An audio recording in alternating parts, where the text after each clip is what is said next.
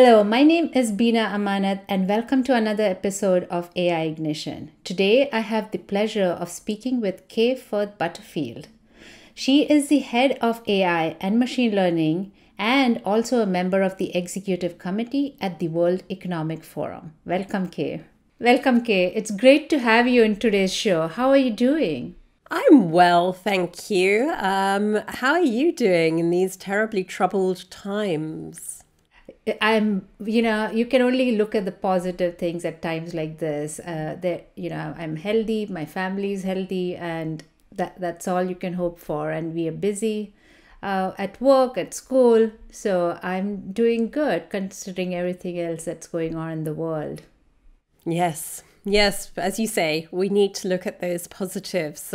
Yes, indeed. So, Kay, I am so glad to sit down with you and have this conversation. You have a very interesting role at the World Economic Forum. We've interacted a few times. And I'm just curious, what does a day in the life of Kay look like nowadays? Well, obviously very different from what a day in the life of Kay looked like this time last year. Because this time last year, I had just come back from 2 months of being in India and Colombia and Russia and Switzerland and the UK and speaking at some really interesting events, like, for example, Wired. But now I'm still speaking. So I'm still doing lots of speeches and these wonderful events like this, but I'm doing them from my home office and not having to go out at all. And actually, that's absolutely wonderful because it means that we can have these conversations.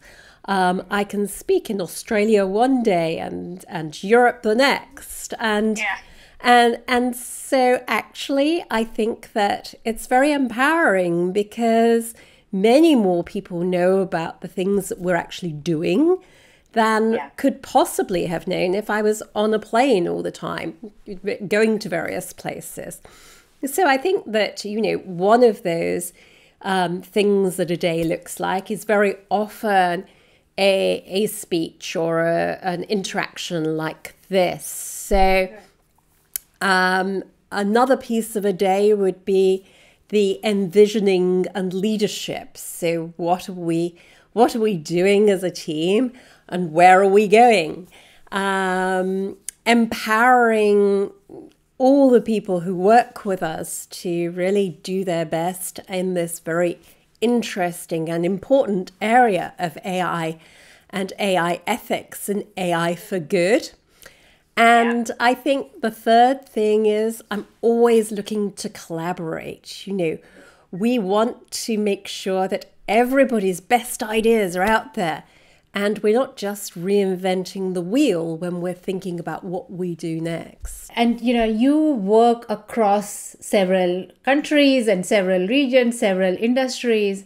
AI is such a broad topic, right? What are some of the exciting things that's happening in this world of AI that you are excited about and that you are really focusing on?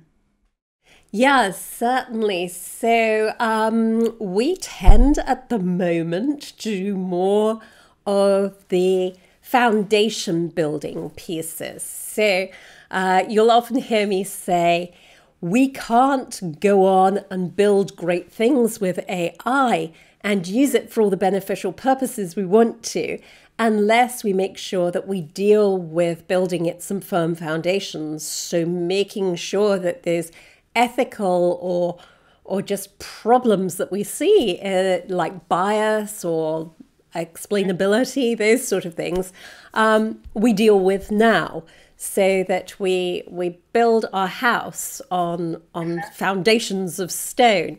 So that's really what a lot of our work is.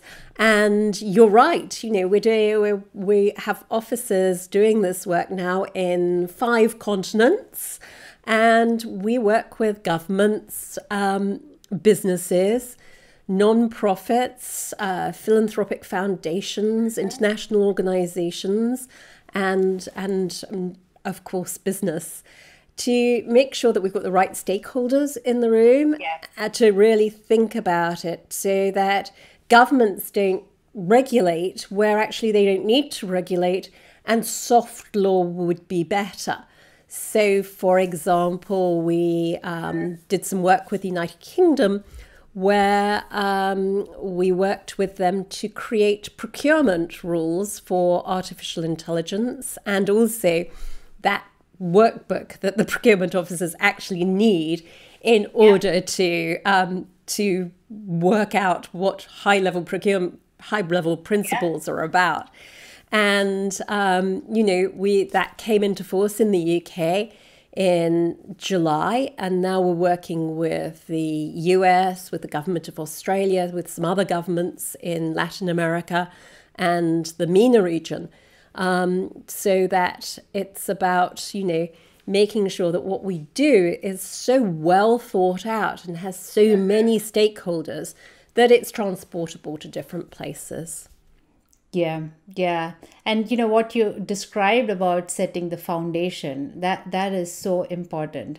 Now, what do you see from an industry lens? Do you see, obviously you look across all these different industries. Do you see certain industries ahead in getting the foundation right, or are there still a lot of opportunities to improve on those foundational aspects of AI?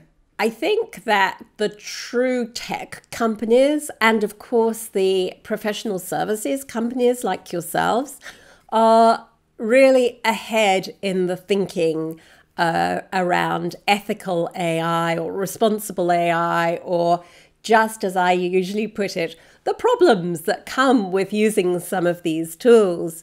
And that's because you've had to be. You were the first movers in this market. And so now we're seeing other companies, and I do believe that all companies will eventually be AI companies, but now we're seeing some of the other companies that are using artificial intelligence, perhaps in one or more vertical, seeing that just as it might be damaging to the brand value of some of the other companies that have already traveled this journey, it is also potentially dangerous for them as well. And so then they're entering into, well, what do we do next with this ethics piece? Yeah. And, I think one of the ways I found thinking about it, and tell me how you think about the impact of technology, right? Because if you think about it, there are three parallel streams moving along, growing at varied speeds.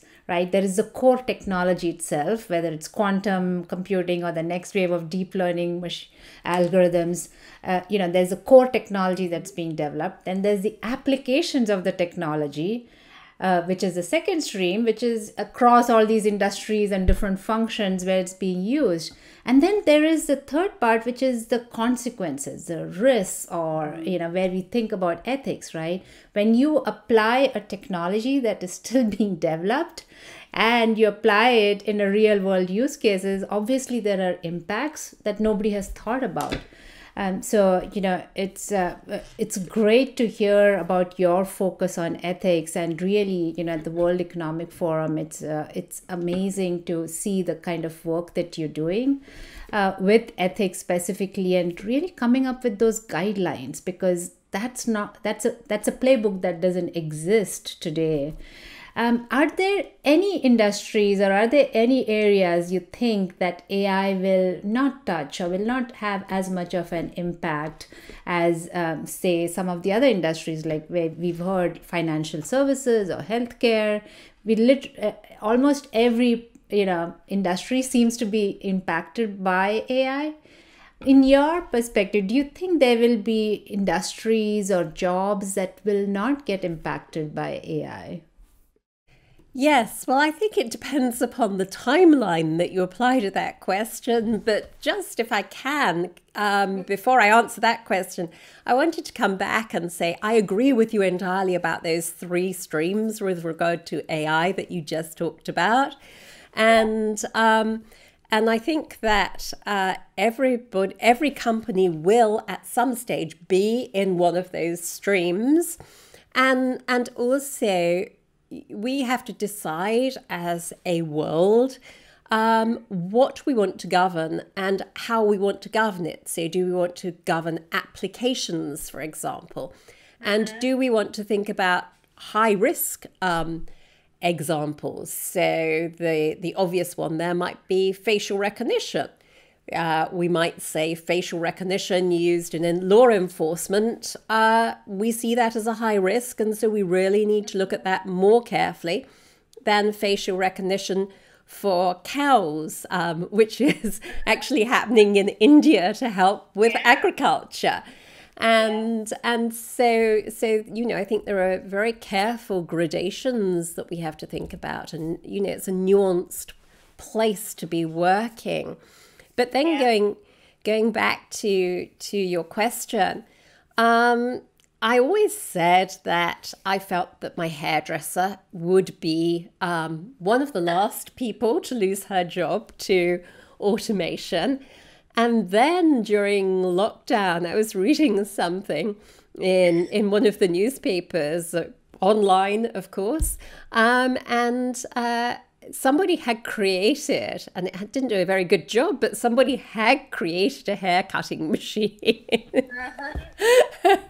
which I don't, it wasn't obvious whether it was autonomous, but it was certainly a robot cutting his hair.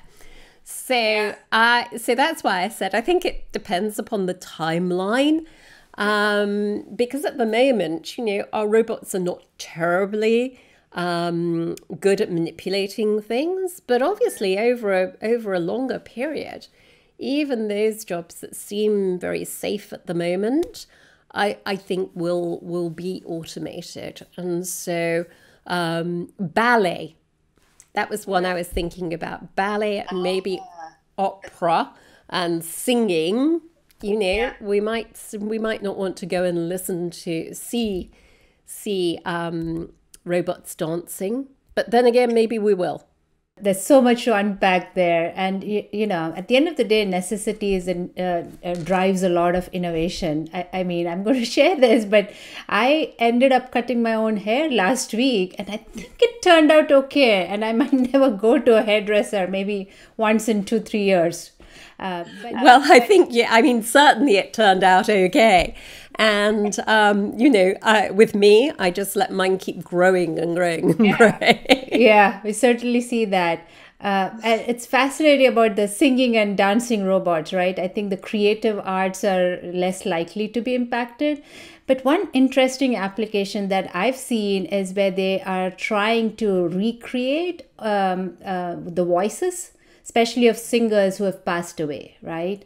Like if Frank Sinatra can sing some of the newer songs, I mean, I love his voice. Not everybody is his fan, but it would be great if AI can, continue to release new songs and the whole ethical implications around that, right? That's why this whole topic of ethics and the consequences of the application of technology is fascinating for me. And I know you focus a lot on the governance aspect and you think a lot about ethics as well. What would be a good structured way to think about ethics? What are some of the best practices that you've learned? What are some of the approaches that you've seen that actually work and encompass the different aspects of ethics? Yeah, certainly. I think maybe we just need to unpick Frank Sinatra's voice. I too love Frank Sinatra, but I wonder whether actually just having him sing new songs is a form of deep fake, and we should be thinking about that.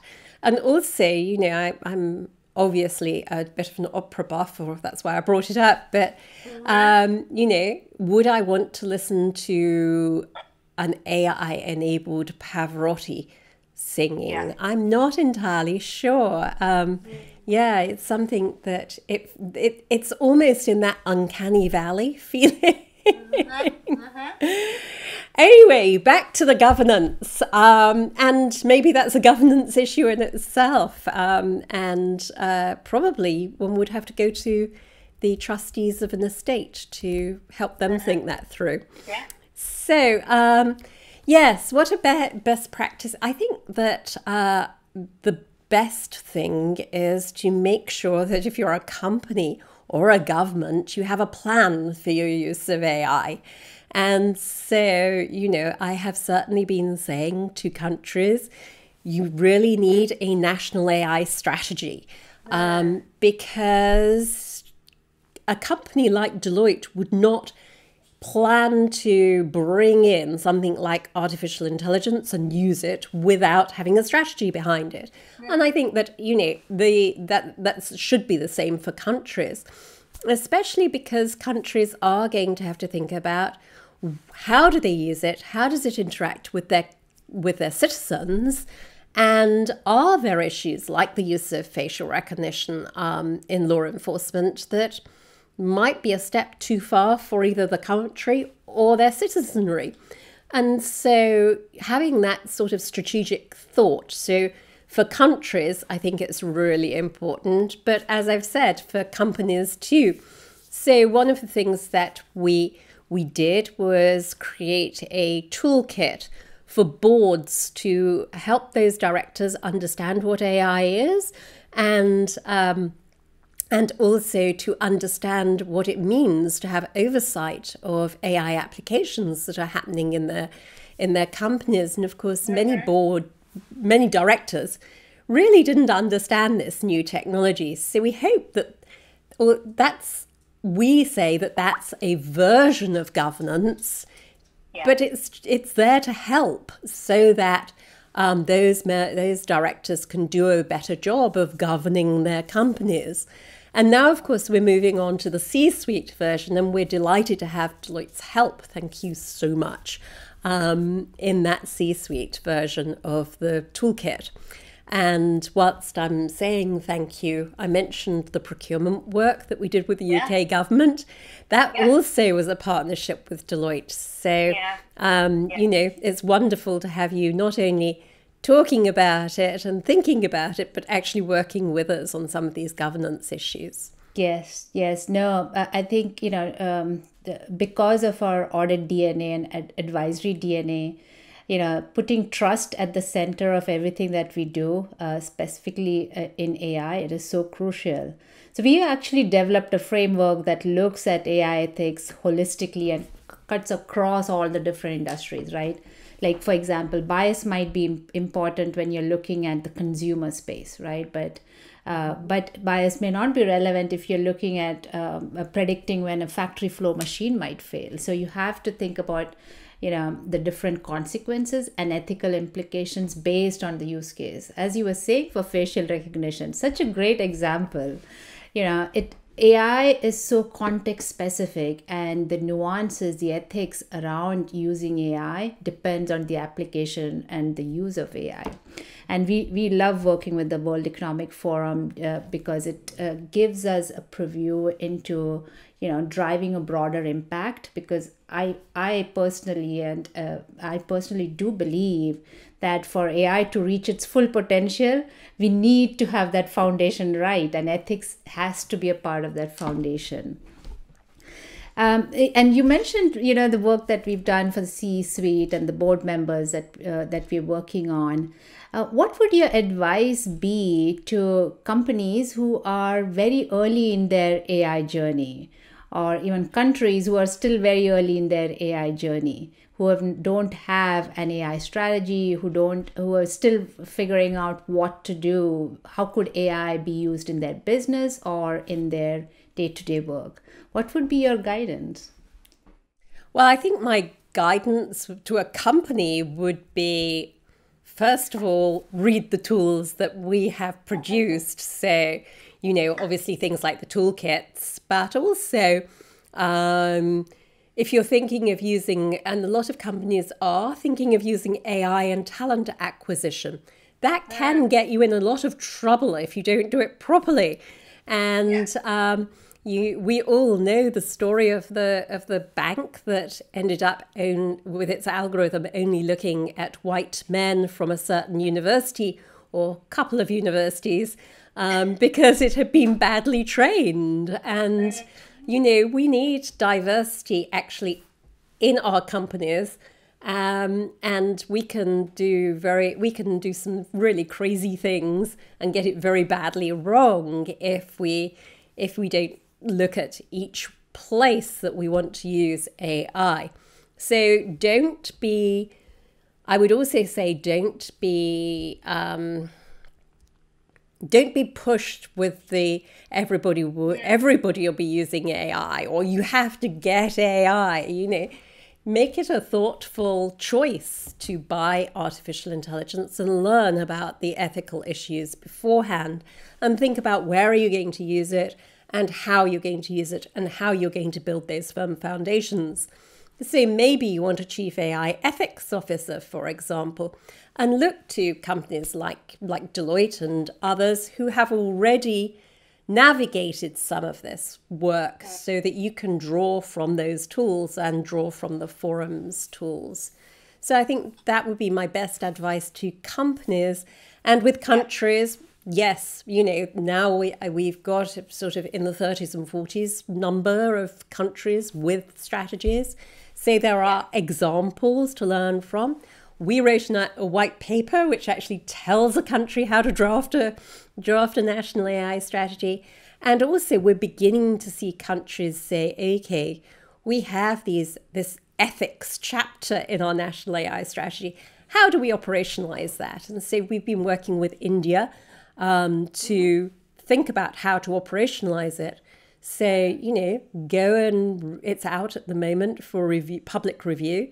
Go and review it and see where your future might lie. So, Kay, you've had an interesting journey to get to the role that you're in today. Can you share a little bit with our audience on how you got to the current role? What's your background?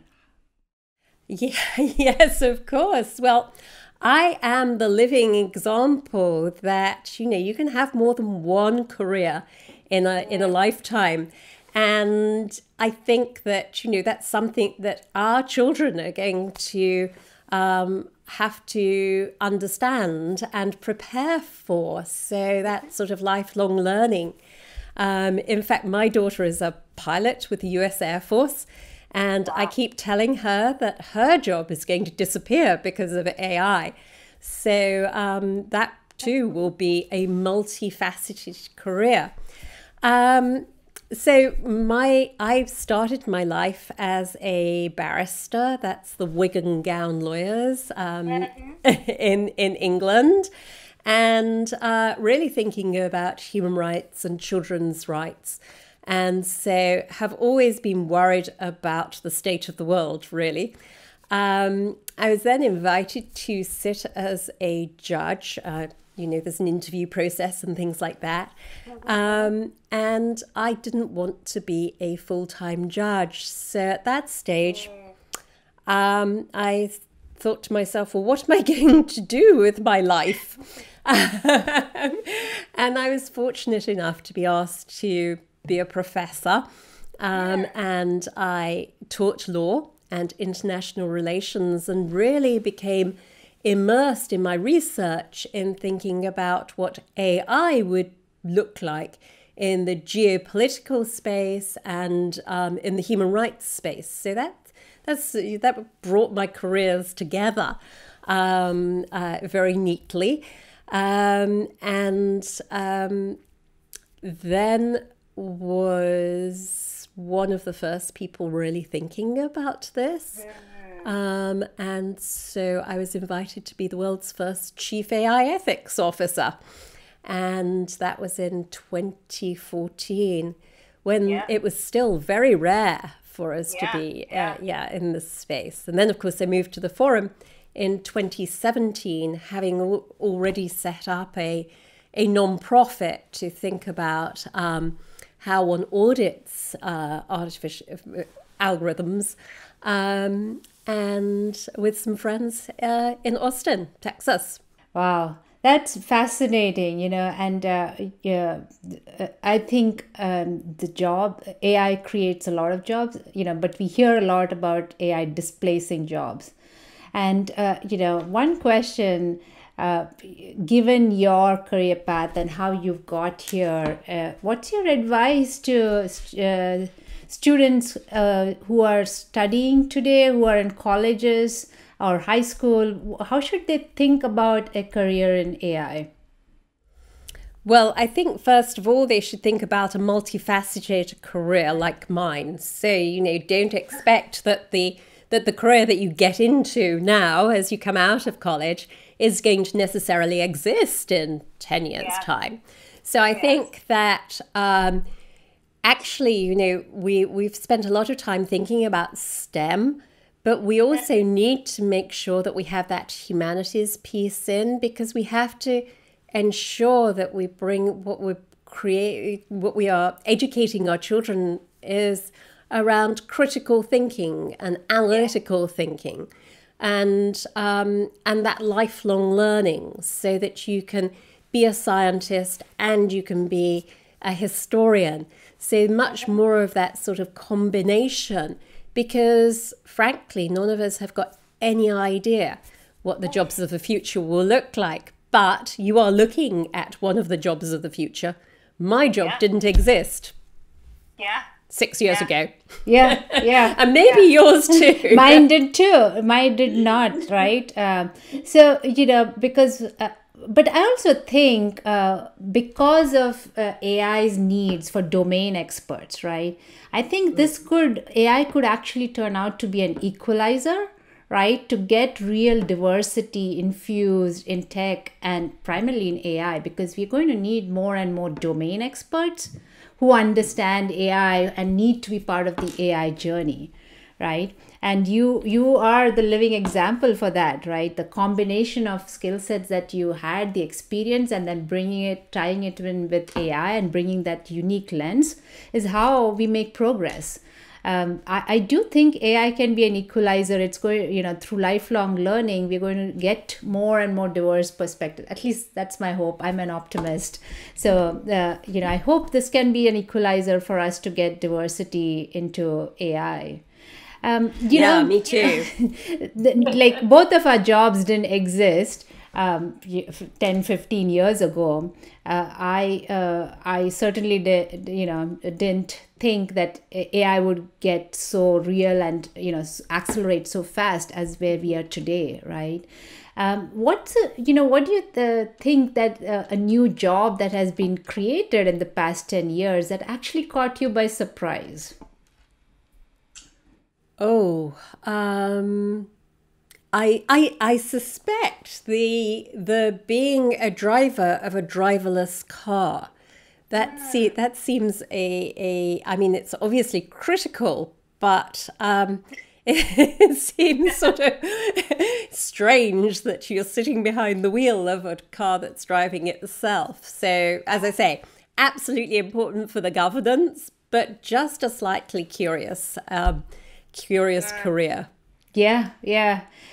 Kate, this has been a fascinating discussion. You are clearly a visionary in this space and paving the path for so many to build AI responsibly. I've really enjoyed our conversation. How can our audience stay connected with you and follow you? What's the best way to stay engaged with the work that you're doing? Well, certainly. Thank you so much for having me. It's been a pleasure. And one of the most important things is that here we are, two women working in AI. And so it's, as I say, a pleasure to have been working with you. And I think just picking up on what we said last, it's so important that we diversify the people who come into artificial intelligence. And that's obviously one of the ways that we will begin to deal with the issue of bias. So keeping in touch, is always wonderful to keep in touch with people who are inspired by anything that we talk about. And so the best way is ai@weforum.org. So that's the AI team that I lead at the forum. Kay, thanks again for being on the show today. And to my audience, thank you for joining us and listening to this hopefully inspiring conversation with Kay Firth-Butterfield. Follow us on Deloitte AI Institute to stay plugged in into the latest news and happenings on AI. Thank you.